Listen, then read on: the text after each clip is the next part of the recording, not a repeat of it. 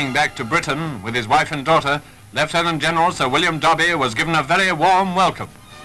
Lord Cranborne, Admiral Pound and General Adam were at the airfield to meet the gallant defender of Malta, to whom the Premier has paid such high tribute.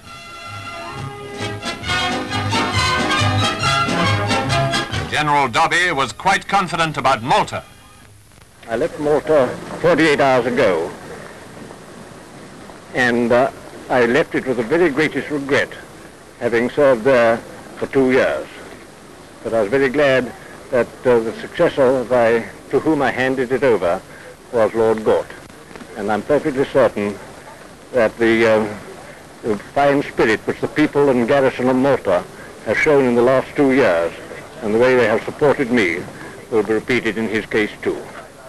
And I have no hesitation, I've got no anxiety about the future of Malta, so long as that spirit lasts, as I'm sure it will.